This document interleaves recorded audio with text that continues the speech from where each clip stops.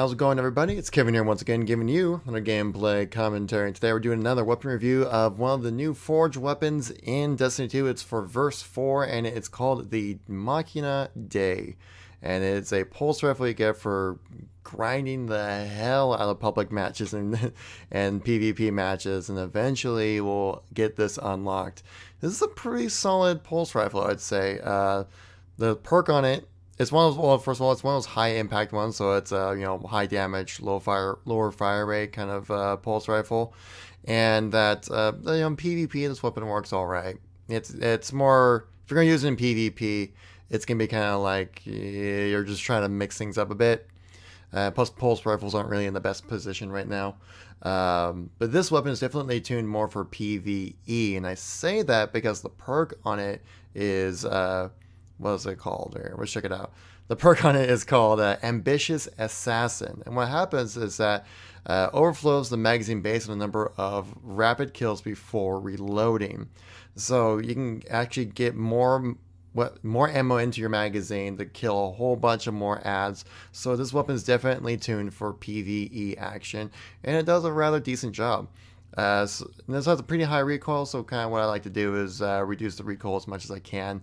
If you are going to put this into your PvP rotation, this is actually a decent choice because it has, boom, high caliber rounds on this thing, so it get you the extra flinch view kick on your enemies when you're shooting, which always throws off their shot. When you're playing on console, it really affects their shot and potentially help you win gunfights. And I do believe it was actually nerfed recently, so it's not going to be as great, but high caliber rounds is great even in PvE because you'll be knocking back guys like kind of stuff like that.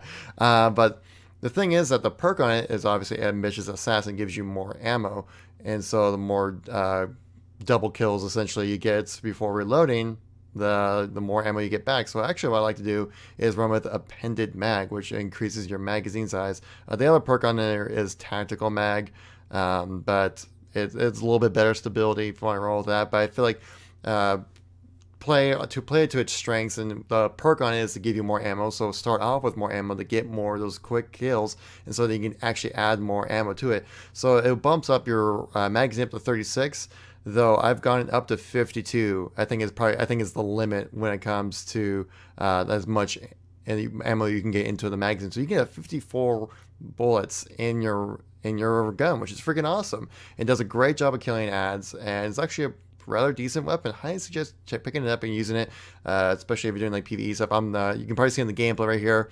I did jump into what was it, the beginning of the raid where this got bumped up to 300, so you can see how well the weapon does against level 300 bad guys. There was a couple, I think once or maybe twice I got up to 54 bullets. A lot of times it was maybe like 47 in the magazine, 44 in the magazine kind of thing. So you still get quite a bit of ammo, which is great.